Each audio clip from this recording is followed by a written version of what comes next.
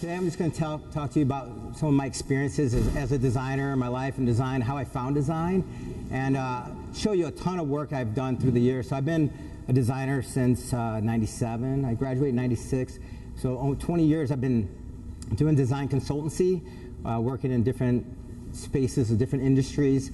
And so hopefully today is going to be entertaining. I'm going to tell you a lot of stories, but also I have a couple lessons in there to kind of make it a little educational so you can walk away with some things to apply to your own design, your own thinking, as well as just show you a bunch of work, because it's always fun to see different levels of design and the process.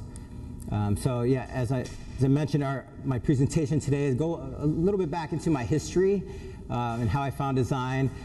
Most of my career has been spent at IDEO. I just left IDEO about 2 weeks ago after being there for almost 17 years. So I have a lot of stories from IDEO and a lot of philosophies in design and learnings from that company. And then within that company, I had 3 different kind of chapters.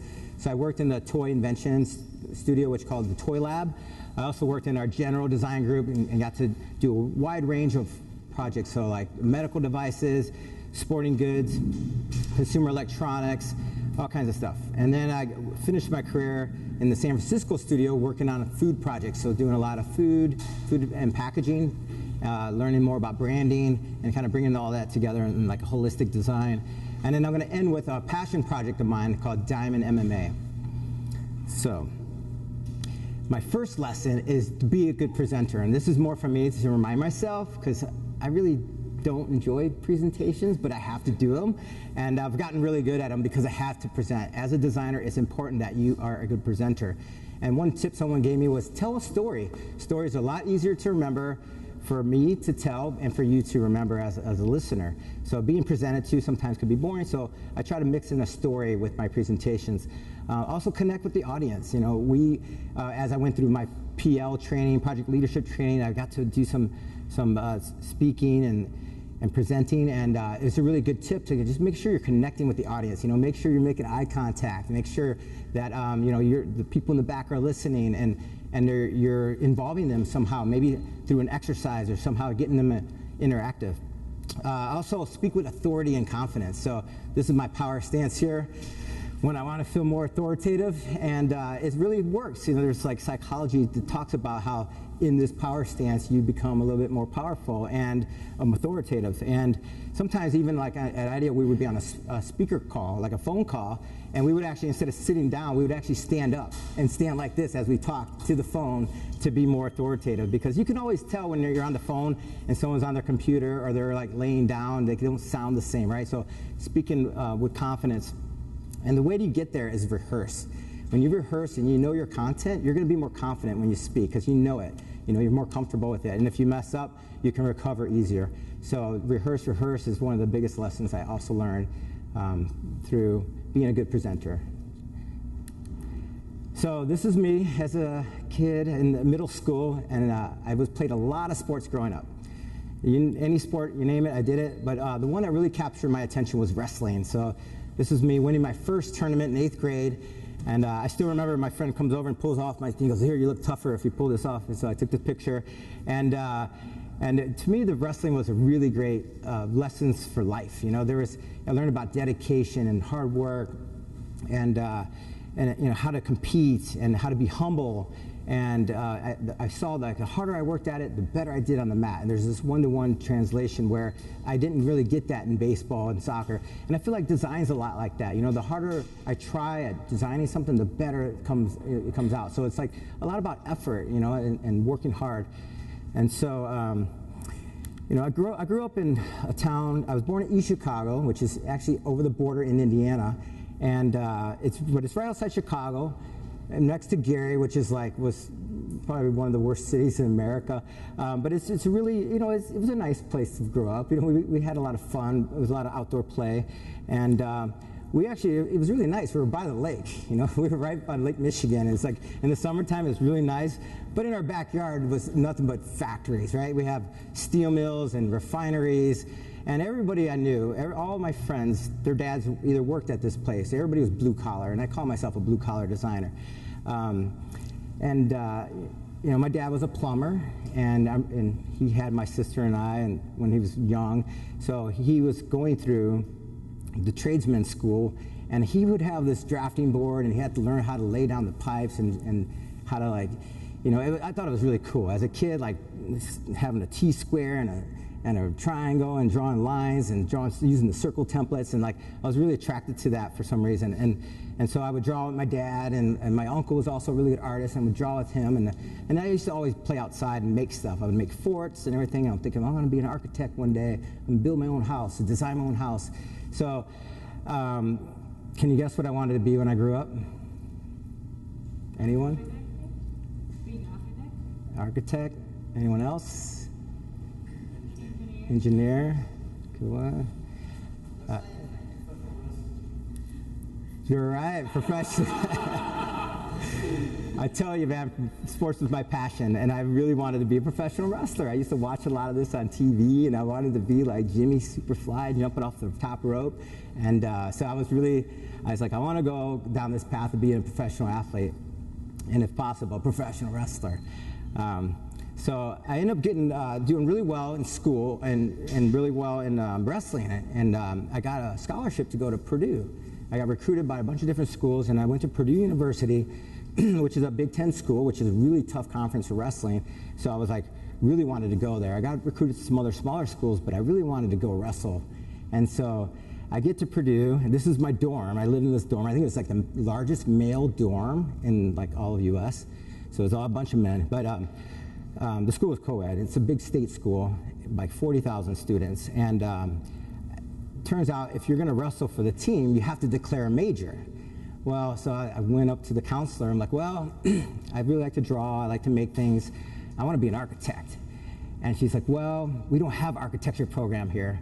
So I was like, okay, well, maybe what else do you have that I can, use my hands and draw? I really don't like to read. I was telling someone earlier, like, I wanted to make stuff. I wanted to be creative and like make things. So she told me about industrial design, the different design disciplines, graphic design, interior design. And I was like, oh, this sounds interesting. So I like to say that design found me, but I did find design going away to college. And so in school, I loved it. It was great. I never looked back, never thought about changing majors. I excelled in all the classes and really enjoyed building things. And I also got to wrestle for the team and did really well wrestling and was captain of the team. And it was really hard. Like we were talking last week about managing time. I was training twice a day, traveling for tournaments on the weekends, and I had all these art projects to do. And so I was really trying to be more efficient. I actually did better in school during the season, because out of the season there were so much distractions, and you like party and you kind of get lost a little bit. But I was able to do well. And one of my favorite classes, and unfortunately I don't have any of my student work right now. It's all I'm still in a binder. I gotta digitize. Yeah, this is how old I am. I feel like 96 is when I graduated. There's like I didn't have an email address. Why would I need that? Who was I going to email? Nobody else had one. I had took this one drawing class, and this is, I think, the fundamental part of design is you have to know how to draw. You don't have to draw good, but you can't be afraid to draw. You have to be able to sketch your ideas. As creative designers, we're very visual, and we speak through sketches, right? Like even if it's just stick figure, you got to be able to draw that and show it to people and move the conversation along. And I had this professor. He was from Japan, but he worked at Corvette, and he designed interiors, a really good stylist. And he would have us, every time we'd sit down in these big 3-hour classes, he would say, shoot the bird, shoot the bird. And I was like, so he had these things where he would have us sit down. Oh, I had them paper, where, I'll show you later. But he would just say, you put a dot on the paper, and then you would shoot the bird from different angles. And it was all about teaching you line control, so that you can start developing. Because, before I was like, sketch your line like this to the dot. He's like, no, quick, smooth. And then doing it back, I have a strong side. And a lot of times when I sketch, I'll turn the paper, to get my strong side. So when I'm drawing, I'm kind of moving the paper around. That's totally fine. But it's, starting to learn how to hit different angles. And so we would do this, and we'd warm up. Just like if you were playing a sport, you had to warm up. You do a little stretching before you start, wrestling or whatever. So we would warm up every day, and it's something I still practice. And it was one of the biggest lessons I learned was shoot the bird. And so before I sit down to draw a design, I would sit there and just draw my lines, kind of warm up my hand. We'd also draw a lot of circles and ellipses and just, and again, it was just about getting better at it. And it's something I still practice. It's like learning the basics, but being able to draw or not be afraid to draw is very important. So I did well in school, got to wrestle, college, and then, my professor was also like, you have a really playful style. I think you would be really good at doing toys. Your stuff is kind of cartoony. And I was like, toys would be fun. I'm kind of like a big kid. I would love to kind of explore that industry. So I started sending out some resumes and trying to get some jobs. I graduated, and then I was like, something was missing. And so I decided stick with my passion. I want to be that professional wrestler. So I ended up moving to Puerto Rico, and I made the national team there, and I got to travel all around the world, wrestling in Japan and Russia, Cuba, Venezuela, Colombia, you name it. I was there. I was wrestling tournaments all the time, and I finally made to be, I was a professional athlete. They were paying for me to take these trips and give me a little stipend, and but then also, like after doing that, I came 1 point away in the finals in overtime to qualifying for the Olympics. And after that, I was kind of, my dream was crushed. And I'm like, all right, I'm going to focus on design. I need to get back in. Because I had this passion of design too. I was a builder, I was a maker, I was a creative guy. And I had some resumes out there. And it turned out I got a call from a toy invention studio in Chicago. And so, it's kind of coincidence that picture looks like that. But this was the first toy I designed. So I worked for a company called London Company. So Bruce Lund was this independent inventor, and he hired me, and there was a team of us. There was like 8 or 9 designers, all toy inventors. And it was a lot of fun because we come up with our own ideas. You build a rapid prototype, and you pitch it to a company. They try to get them to buy the idea. So, it was like really creative. Like you're just like brainstorming all the time, building stuff, and it felt like I was back in school, but I'm getting paid for it. And I was like presenting these ideas to different toy companies, and it was something I didn't really think of. When I thought of traditional design, it was more an inventor, and I felt like I'm an inventor now too. So on top of being a designer, I'm an inventor, and I was coming up with new concepts. This one, the Twizzler Giggler, we'd worked on some candy companies, and you would have to I came up with this feature with this little reed that would whistle the inside, and as you shake them to get the licorice out, it would make a giggle sound. So it was the Twizzler Giggler. And so I love coming up with these little cool, fun features. So that was great. And what was cool was that every year they had the International Toy Fair in New York City. Every February, you go there, all the companies are there presenting their new products, and inventors are there, and buyers are there, and all the toy industry's there. And I'm in a showroom, and I see this guy walking into a showroom, and he's got cauliflower ear. And if you guys know anything about wrestling, wrestlers usually have these big cauliflower ears because their ears get a little banged up from combat. And so I bump into this guy, and I was like, hey, wrestlers are not allowed in the showroom. We can't have any wrestlers in the showroom. He's like, what are you talking about? I'm not a wrestler, I'm a designer. I go, where'd you get the ear from? And he's like, oh, yeah, I wrestled at Stanford. Now I'm a toy inventor at this company, IDEO. I was like, cool, yeah, I think I heard of them. I was like, yeah, I'm a toy inventor in Chicago. And it's like, cool, so we kind of exchanged business cards. Well, 6 months later, I got laid off. It was like 2000, and I ended up packing up my car. I was like, I'm not wrestling, my apartment's overdue, and I'm just gonna pack up my car and live with a friend on his couch in San Francisco. So I moved out here, and I called up Jeff Grant, the guy I met, and I said, hey, I'm looking for a job. And he's like, oh, cool, you should come down and visit our studio. So he invited me to come down. I did a little tour. I was like, oh, this is a nice place, And at the time, the toy studio was separate from the rest of IDEO. And so I thought, I'm getting hired to do this toy invention job, which I'm good at and I have some experience. And so I was like, yeah, I'll do it for a year or two, try it out. And like I said, that was like 2000. So like 17 years, I ended up staying at IDEO. Because I love working with this group, and it was it's kind of a different approach to toy invention. It was a little bit more team-oriented, where before it was more like I'm trying to design and trying to get these bonuses based on my invention. And it was really cool. We built a lot of stuff, and one of the big things I learned was just to build everything, right? So my old boss in the toy lab, Brendan Boyle, would say, picture's worth 1,000 words and a prototype's worth 1,000 pictures. Not sure if he made that quote up, but he would always say that. And it was really true when it came to toy invention, because if you can't prove out your idea, no one's gonna buy it. Like, it's hard to sell an idea on just a sketch. So here's my second lesson: get physical. And I probably prototype more than most designers, because that's just the way I like to think. I kind of like to build it and then go back and design it. And so this build to think is something that IDEO talks a lot about, and something I've really embraced. And also, and sometimes you hit those walls, like you're kind of sketching or you don't have ideas. I just start making stuff, playing with material, coming up with ideas, and that was really important in the toy lab.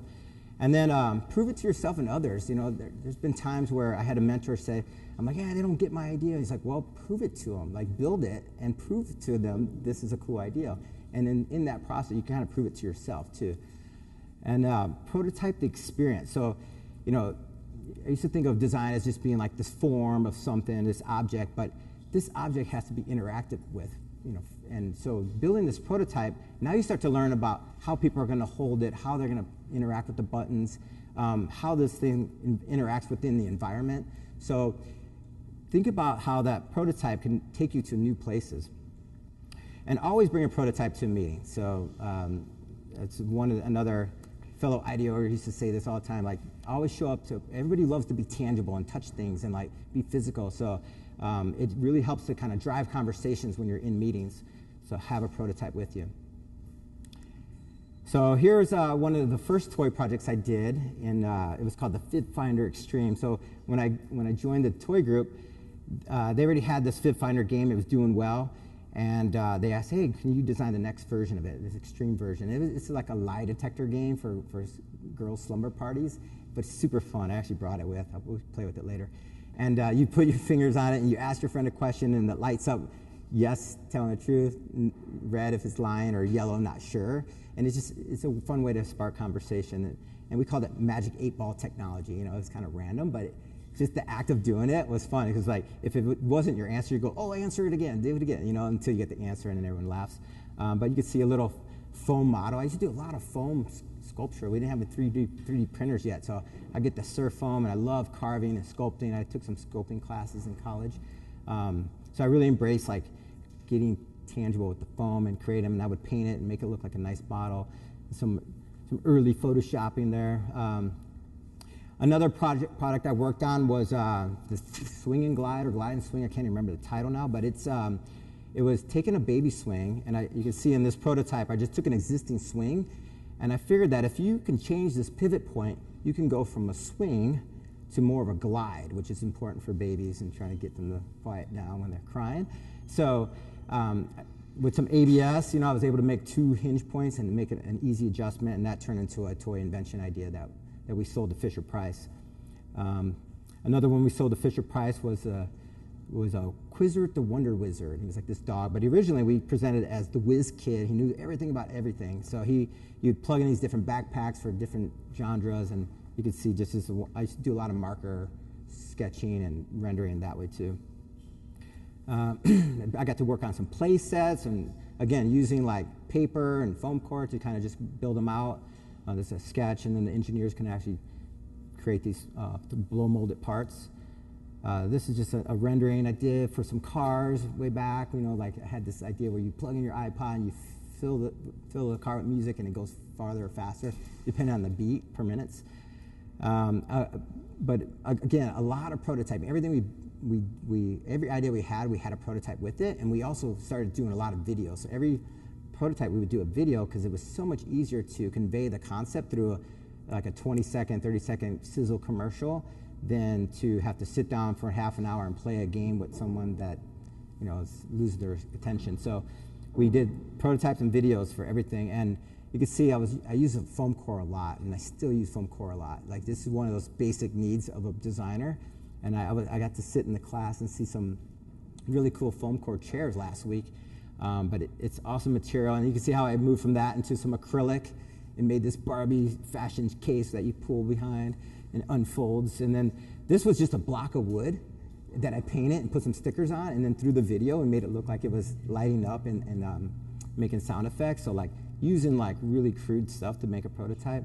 This was also like just some PVC pipe and some existing buttons off another toy. I made this really fun game called the Funny Bone, and it was one of my favorite games. Unfortunately, we never sold the idea, but it was really cool. And then that was another foam prototype. I'm kind of just showing you stuff I actually had, but I probably worked on hundreds of different concepts, you know, through the years. Sure, some of the ones that did make it to market was Pickup Lines, which is an adult game, kind of like Apples to Apples for adults. And it's also very fun to play with the crowd. This Cranium was a big toy company. We were doing a lot of games for like 5 years where Cranium was a hot new game and they were a big company growing, and we came up, we did a whole brainstorm on just funny names. And we came up with this name, Junk in the Trunk. And we're like, oh, what can we do with Junk in the Trunk? And we came up with this idea of like putting things inside the trunk like Tetris before the timer comes up, and then it, you know, if not, it ejects and all the pieces go everywhere. They ended up calling it Jam Pack Jam.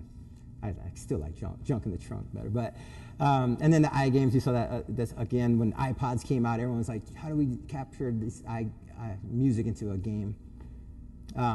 So that was my toy design career. I was about 7 years in the toy studio in Palo Alto, and I just started getting really curious about the rest of IDEO. You know, I'm working for this bigger company, and I've seen all these really cool presentations. And you know, we did a lot of like just in Toy Lab, just coming up. You know, we knew kids, we knew play, we knew toys. We would just come up with the ideas and execute. Where I was curious about design research, you know, and going out or more refined design, and wanted to get more into, you know, rendering and 3D modeling. So I pushed myself by leaving my comfort zone of the Toy Lab, and I joined our general design group. And so in Palo Alto, we do a lot of engineering and some really cool stuff, and a lot of it's tangible. But this is where I really start to learn about human-centered design. You know, IDEO preaches human-centered design. It's kind of our philosophy, and now a lot of other companies do it too. But really, I had to learn this because I'm now designing things I'm not an expert in. I don't have experience in these other industries, and so I started thinking of like how a method actor will then like try to learn and live the life of this person they're trying to act. And so I thought maybe this is a way kind of I can do design research, like live in that moment, like whatever it is. I'm gonna try it on. I'm gonna experiment on myself and try to get into that emotional side of things. So I didn't have a quote for this. I just looked this up on Wikipedia. But method acting is a range of training and rehearsal techniques that seek to encourage sincere and emotionally expressive performances. And so this is going to lead to my next lesson, which is all about becoming a method designer. So I don't know, I'm trying to coin something new here. But you'll see in the next couple slides that I would really embrace these projects, and building empathy through those personal experiences is one way I felt I can get into the mindset of the consumer. And not only just designing for the object, but design for that emotion that you want the people to feel. So like kind of thinking a little bit more emotional and more, less about the tangible, but those untangible things that make something really unique and different. And we would go out and do a lot of observations. You know, we would go look at people in context, because when you have people in a focus group and you're looking through a one-way mirror, they're not really being themselves. When you go into their home and you get to observe what they're doing, and they'll tell you, oh yeah, I'm very organized, but then when you get to their house, it's a mess, right? Like people want to tell you things that they want to be, but when you actually see in real life how they're living, it's different, you know. So I got to go into people's bathrooms and look in people's fridges and like travel with people, and like it's really interesting to start to listen with your eyes, you know, be observant. Involve the consumer in the design process. You know, I've been seeing this already here. Like you go out, and you talk to consumers. You know, you want to design for the end user, so talk to those end users right away, and start to develop a point of view, get some insights, get some inspiration. So that's always really important. But then also like circle them back in to get feedback on your concepts. You know, that's something that we did a lot of at IDEO. We're always involving the consumer, as well as the client, and getting their opinions is important too. But we would also look for extreme users. So as we would go out to learn about something, There's a great story about how we were designing all these kitchen gadgets, and instead of talking to someone that might use a pizza cutter, once a week, once a month, we would talk to the guy that works at the pizza parlor and all day he's doing this, to get his perspective on this new pizza cutter. And then we'd also put it in the hands of a kid who never gets to cut a pizza, right? So, and then their hands are small and they hold things differently. They hold their toothbrush like this. So, like learning from these extreme users, we're able to inspire ideas that then will push the design. And so that's something that we preach a lot to and practice. So I'm in the general design group. And any questions? Any questions? I know I'm talking fast. I have a lot of slides, but if you have any questions, let me know. Okay, so my next chapter, I'm in the design group, and I was like, oh, cool, so I wonder what my first project's going to be. And they're like, well, you have all this experience with kids, and, so we're going to push you the other way. We're going to go down. We want you to design some diapers. So, like I said, it was general design group. It was a wide variety of stuff. So I was like, wow, man, I'm designing diapers now. I guess it's cool. This was really cool. We got to see the lab where they actually test these things, and it was really interesting. But I said, well, how am I going to learn about this? I need to put myself into that mindset, right, of a baby. So I went out and bought a bunch of adult diapers, and I had the whole team wore them. And this is just a photo of wearing on the outside, but I actually wore them under my pants and went to sleep with them. And was on the Caltrain wearing diapers, and just trying to feel out where are these pain points that a baby can't express how they're feeling about these diapers. So, but just putting myself in that experience and diving deep into that helped me to come up with tons of ideas. And our client was, I have a couple. It's hard to see these, but a bunch of different diaper ideas, trying to stay within their technology, but just different ways where you can make it more efficient, easier to change, prevent blowouts in the back, we came up with tons of ideas, and our clients were super happy. Another one that I have no clue about was medical devices. I had to design a midline catheter for PIC nurses, and I'm like, I never, sure, I could do that. So we went out and we observed. We went to some hospitals. We talked to some nurses. We watched them do this operation. But so a catheter is basically an IV. IVs are usually down in your lower vein, but this midline catheter has to go in your upper arm where your vein's bigger so they can administer different drugs. So the needle has to be bigger to put this tube. And it really sucked when you poke a patient, and then while you're trying to put the catheter in, it comes out of the vein. Now you got to poke them again. So they wanted to improve this, and so they asked for our help. And so we got to test vein, and we got to try this on, and you learn just by doing. They wouldn't let us test on real people, but testing on this vein was really interesting. We came up with a bunch of concepts. You can see some sketches back there, and our final design looked like that. So this was the existing one, and the problem was you would insert the needle into the vein, then you had to slide this thing down, but then your thumb was in the way. You had to switch your hands and then finish deploying the catheter. And so during that transition, you would lose the needle sometimes. So what we did was we moved all the controls up to the front, had in the back, and they had something like that if you hold it from the very back, but it's hard to, you want control, you want to be up close. And they had this lock that held the needle stiff. So what we did is we bent the needle using this curve, and that gave enough tension to make it stiff, but the thing was still split. So as the catheter went through, it deployed, and it was really successful. And this also made it, after a couple years of testing, when you do medical devices, it takes a long time to test these things and vet them out. But this is on the market and doing well. One of my best or my favorite projects, and people always ask you that idea, oh, what's your favorite project? And I always tell them the one I'm working on right now, which I'll get to later. But this was an obstacle course called Tough Mudder. You guys heard of that? So it's obstacle. You run through the mud. It's 10, 12 miles through rough terrain, and there's all these obstacles, and it's really fun. And this company it was growing, and they said, we want to learn your process because we're trying to grow. We want to learn the ideal process so we can come up with more cool stunts and help our company grow.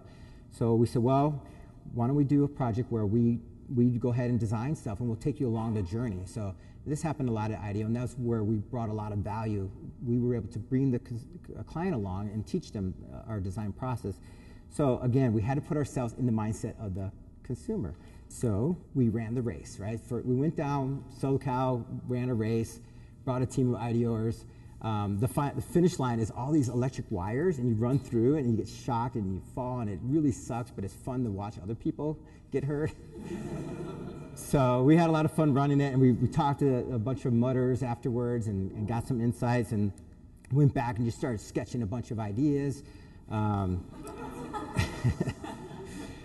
so these are some like pencil sketches, and it's funny, like I have a couple different sketching styles. Sometimes I use like the Prisma pencils and some markers. Other times it's like a fine line pen, or I'll draw in the computer. But yeah, some of these ideas we showed them to the client, and then we said, well, you need to come here and do a workshop. You need to experience this. So we built these. These are like small scale compared to what they would do on the course, right? But these are life size that you can experience. And we had them send over those wires that shock you, and we had this concept where we squeeze through 2 barrels, and there was like bungee cords, and we played around with the tension of that. And you need it. And the whole thing about this Tough Mudder, which makes it really fun, is that it's camaraderie. You're trying to help your fellow mudder or your teammate through this thing. It's not really a race. You don't get everybody gets a beer and a T-shirt at the end, but they want obstacles where you need more than one person to get through. So this was a really fun one. We turned the whole grassy courtyard down in Palo Alto into a mud run. We had another one where it was like a balance beam, and they wanted to involve participation of the crowd, because people go to watch their loved ones get hurt and muddy. And so we had this idea where the people watching can pull on strings, and punching bags and tires will knock them off. And then we came up with 6 final concepts, and some of them they actually implemented it, and we got to go back like 6 months later with like a team of 20 people, and so it was a lot of fun. The last story in this section is this was a company called Knit Health, which was started by 3 former IDOers, and they have an office not too far from here. They're total startup, but they had this idea. They had this technology with this camera that can see through, like, using infrared through like clothing and blankets. So they thought if we can monitor the baby's breathing at night in the dark, we can tell a lot of information that's plugged to an app. And that would be, if the baby's coughing, sneezing, if it's sick, if it's waking up, the type of breath, if he's breathing at all. So really important things that can be connected back to the doctor's health. We're going through this Internet of Things. And they wanted to have a tripod that's mounted on a dresser looking down. So I designed this thing that looked kind of cute, kind of like in a nursery, but a little bit more sophisticated. And they also had this little dongle that the parents would carry around, and that would inform them, through the lights and sensors and sounds. Well, it turns out they took this out in the field, and they made like 50 of these things and was testing them. And nobody wants to carry around another electronic device around the house. You already got your phone. If you're like me, you carry your phone in your pajama pocket. You don't want to carry around another device. And nobody really had the dresser in the right position of the crib. So they came back and said, can we redesign this thing to hang from the wall? So we designed a new base for it. We kind of refined the design, tightened it all up. And also because it's up on the wall, it's going to be more visible. So we kind of went more white, kind of hide away. So this is a really cool company. You guys should look them up, give them a plug. But I'm going to be helping these guys with some future work. So then my next chapter, I ended up, I was having kids, and I wanted to be closer to home, and I was like, I want to work in the San Francisco office. It was growing, and we were doing a lot of cool projects out of there, and I was actually getting staffed on a lot of these food projects. And so I'm not really much of a foodie or a chef, but I like food, and I was like, I'll try that. And I also like packaging, I was like, oh, that'd be cool, because everything that you sell in food has a packaging, unless it's like a fruit or vegetable, and they have their own natural packaging. But I was like, I can bring some value to this group through my industrial design. And this is a new medium that I've never really worked with in food. So I thought it'd be really cool. And one of the lessons I learned was like, you have to have a strong opinion, but loosely held.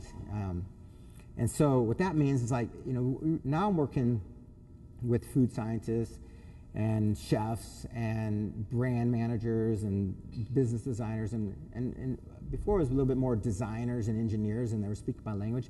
But now I had to, like, everybody's got a strong point of view. Everybody has, okay, this is what we're going to do. This is how we're going to do it.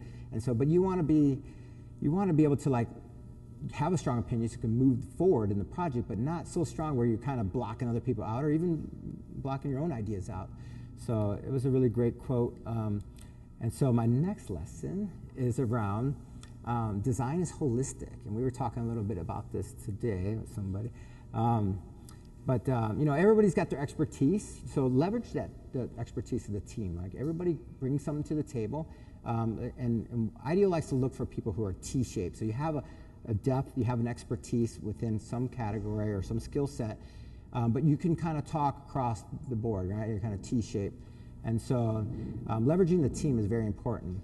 And then trust the process. And, you know, design can be very foggy at times. You're not sure where you're going with it.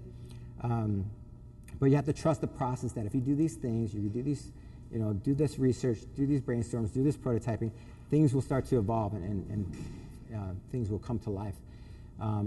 Involve the client. So we like to involve the client a lot, and we like to, you know, this one of the selling points is like, we're going to teach you our process. And a lot of companies now can do the process, and we have tools out there and the whole IDOU thing.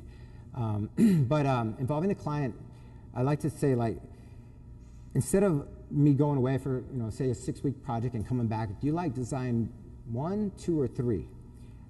They were a part of the journey. They were a part of the research. They were part of the mid-phase workshop where we brainstormed together. If I can get this guy to be a champion of this idea, it's going to go further within his organization. And so when I go to the final, now it's 1A, 1B, or 1C. You know, you're closer in to what they really need because you've gotten that information from the client. They've hired you because you have a point of view and you have a skill set they might need, but, you know, listening to them, involving them is always really important. Consider the next steps. Again, you're going to do part of this project. It might be a 12-week project, but eventually it's going to go on to another phase, you know, whether it be manufacturing or marketing or more consumer insights and testing. It's going to go on. So I always like to ask the client, like, okay, the brief says you need this, but what are your next steps? What are you going to do next? How can it help you be successful, set you up for your next step, you know? So sometimes briefs will change a little bit, you know, like, actually we don't need 3 to 5 ideas. We actually just need like 1 or 2 good ones, you know, or I would rather have more prototypes to be tangible, to put in people's hands for another round of testing.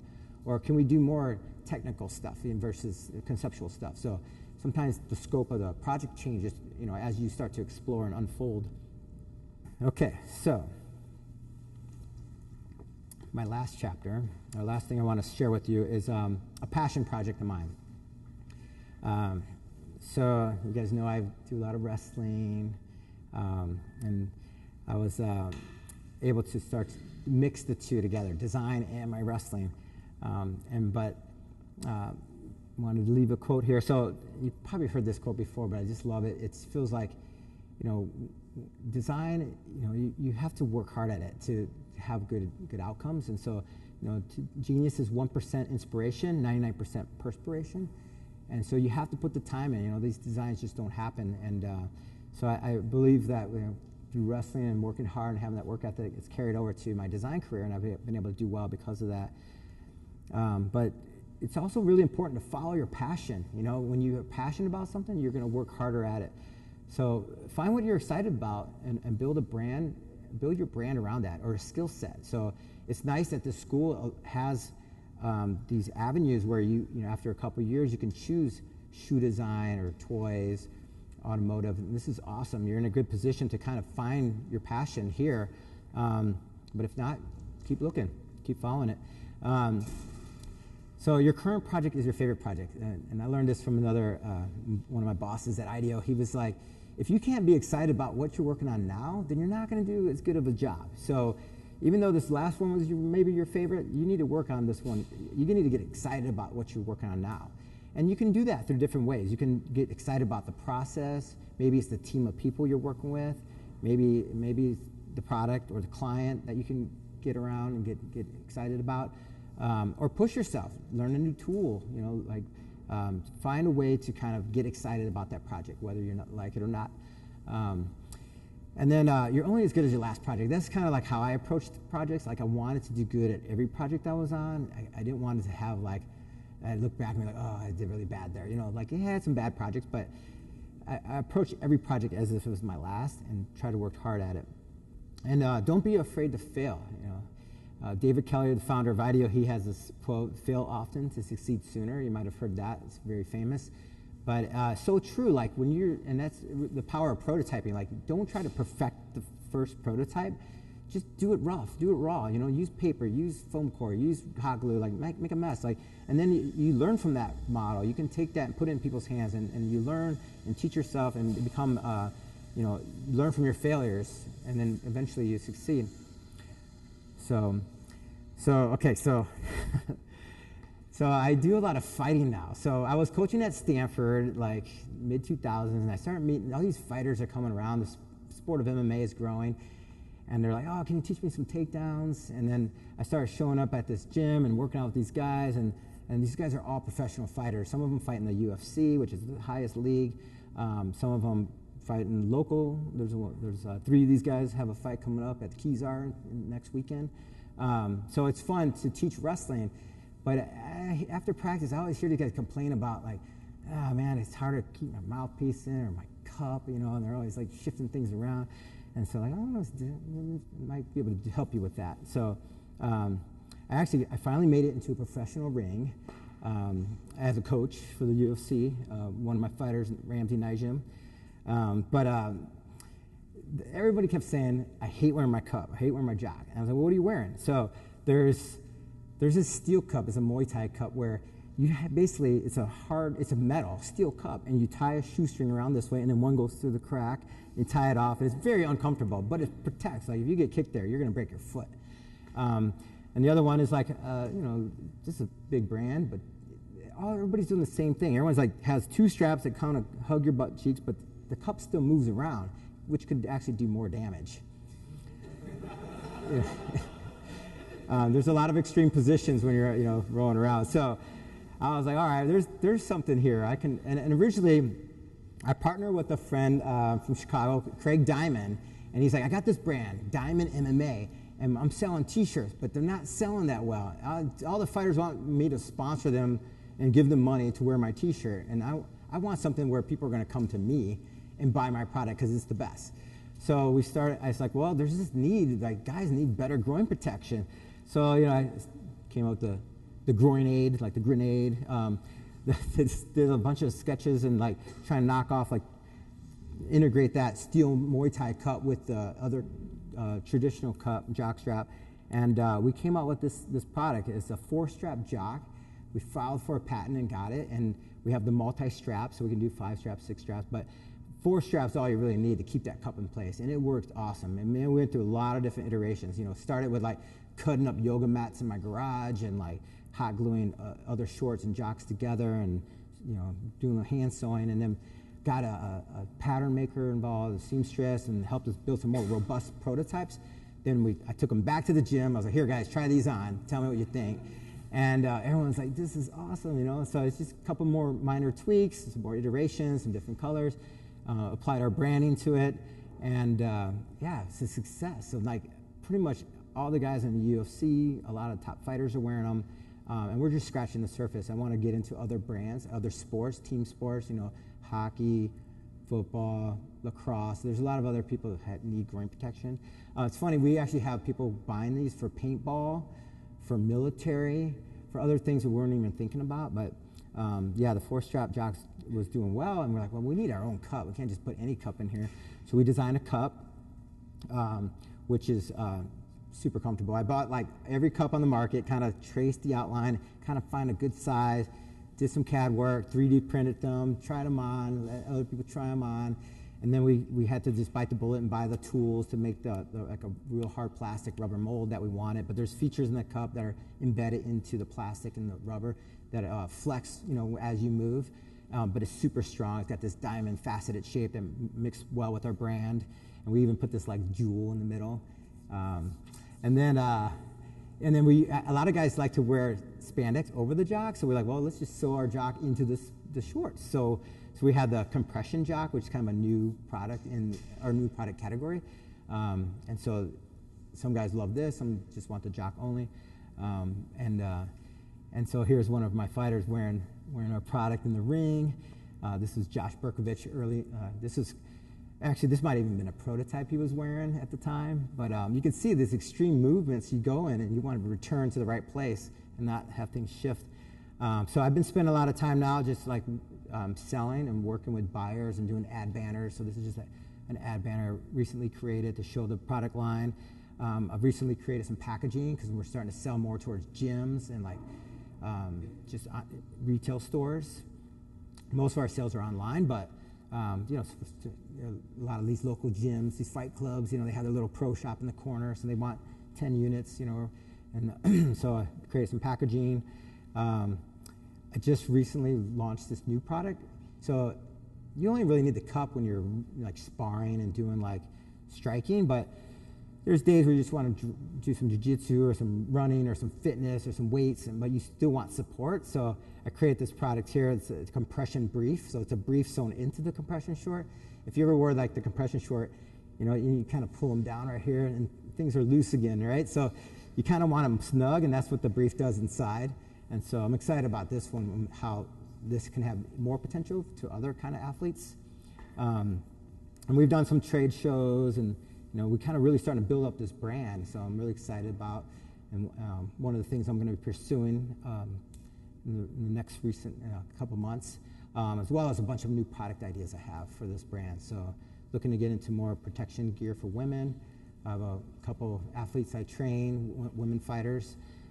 So they've been like, hey, what about us? You know, so yeah, so my last question to you all is, what's your story? And thank you. Yeah.